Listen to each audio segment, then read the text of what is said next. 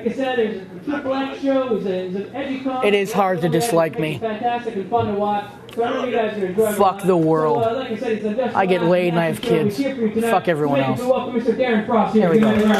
Good to be here, folks. Can I get this out of the way right away? Do I look like a fucking pedophile? Can I be honest with you people? Do I look like a fucking pedophile? Because I was in Halifax last week. I went to a little hotel, a 5-star hotel. I had a t-shirt and swimming trunks on. I wanted to go for a little swim. You know what I mean, fucking, right? You want to go for a swim.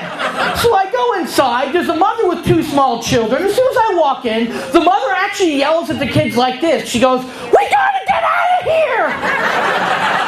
I'm like, "Why? No. And the little kid's like, "Why, Mommy?" And she's like, "We gotta get out of here!"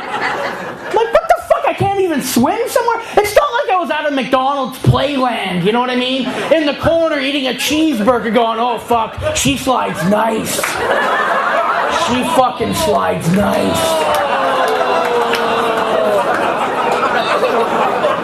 Do you see why there's a warning on the door, fuckies? That's my opening joke. It's gonna get worse, fucky. Buckle up.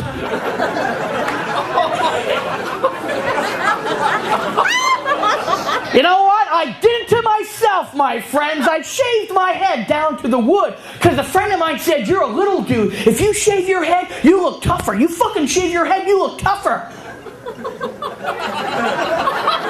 I don't look tougher. I just look like a fat Phil Collins now. A mentally challenged Phil Collins who touches the fucking kids. See, don't tell your mother.